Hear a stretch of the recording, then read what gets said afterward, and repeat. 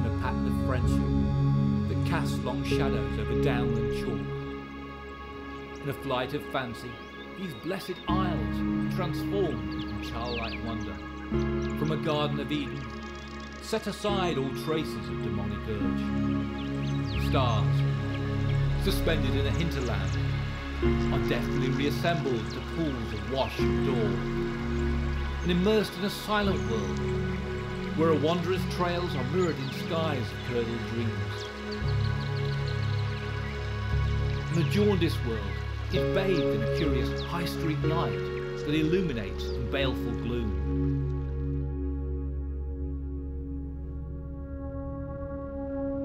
Dispatched at dawn into an icy viridian, a vision of a land, cast adrift from bleak harbours and forlorn jetties of yore. Beyond the wire fence, a meeting place of haunted liaisons is all that remains.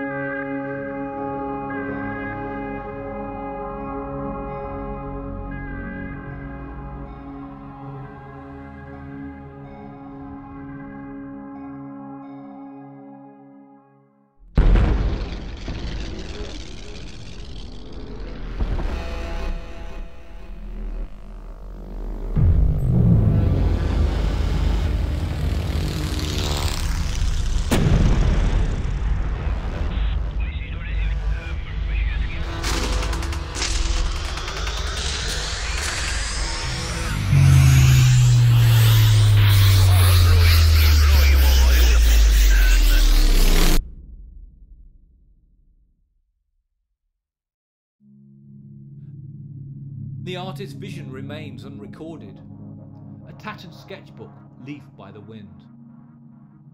A silent fall, a shooting star that leaves no mark on a page of pristine snow.